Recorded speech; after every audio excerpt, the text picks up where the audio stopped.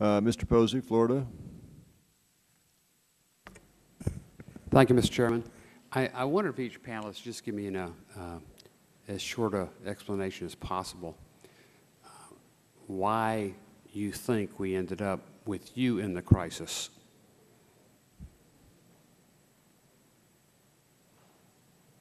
We can start, Ms. Haynes. I'm not clear on what your question was. Could you repeat?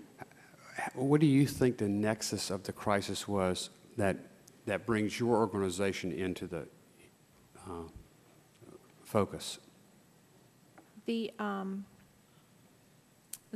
downturn in the markets, of course, has had a negative impact on many, many investors. We are concerned about those investors, that we are an investor protection agency. That has always been our focus. And we're also concerned that investors get full information at the point that they're going to invest, either from their broker or if it's an initial offering from the offering documents, so that they can make an informed investment decision. And in the recent economy, we've seen risks that, well, certainly are unusual, and we believe they should be fully disclosed. Well, the thing that appears somewhat relevant is obviously the entire crisis was driven by greed from many different angles around the world. And it appeared everybody wanted to get more and more competitive with the returns that they got. I mean, it's a natural phenomenon to do. And so people got reckless. Banks got reckless. Investors got reckless. And because somebody else did it, it almost seemed okay. You know, like your mother always said, well, if everybody else is jumping off the roof, are you going to go jump off the roof too? Well, we all saw a lot of people jumping off the roof. And I know with banks, we've heard some of the experts say this is a 1-in-100-year phenomena, just like a big storm. And usually so many of these misbehaviors are self-correcting. People are aware to new scams. There's a new awareness to look out for this. It's going to be hard to sell anybody a derivative for any reason, I would suspect, for some time. And I'm just wondering if a whole lot of new regulation might be a cure in search of a new disease. And maybe if you could just comment on that. I think that new regulations need to be done very carefully to the extent we go forward with them. The Congress gives us additional authority. Unintended consequences are something that we at the Commission worry about whenever we look at a regulation. And also, in particular with the financial advisors, many of them are small entities. Okay, thank you. Mr. Watkins, your comments?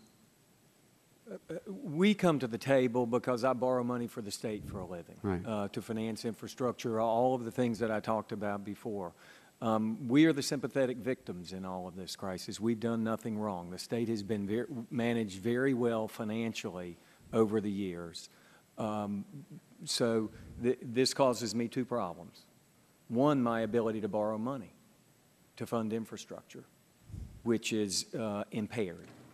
And secondly is the cost of funding. Our number one mission is to borrow at the lowest possible cost for infrastructure needs for the state. To the extent that that is impacted, that's obviously of concern to us. So that's how we come to this crisis as an innocent victim in trying to discharge our responsibilities. Okay. Anyone else like to comment? I would simply like to add to Mr. Watkins, again, when we're looking at largely the enhancement, I want to stress again 2 points. Number one, what we're looking is simply a short term. We're not looking for something 5, 10, 15 years out. We're only looking at short term to buoy the markets up because the markets have clearly gone away, as Mr. Watkins said, for no reason by the city and the states. That leads to my second point. The second point is we're talking about capital projects going forward. We're not talking about subsidizing budgets that weren't handled. We're not talking about operating shortfalls. We're largely talking about financing infrastructure and major projects going forward. I think that's what needs to be kept in mind in terms of the policy decisions that we're looking forward. It's one short term, and again, it's not large, it's not talking about operating budgets, it's talking about capital projects to move forward because we simply do not have a market or we do not have viable options that we used to have on the enhancement side. monolines, insurers, et cetera. Yeah, that's the same basic problems that all the small businesses have out there.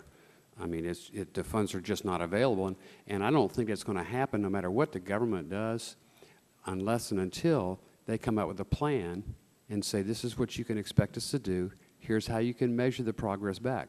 I think people are going to sit on their money and not spend a dime until they have some degree of certainty that there's going to be a recovery.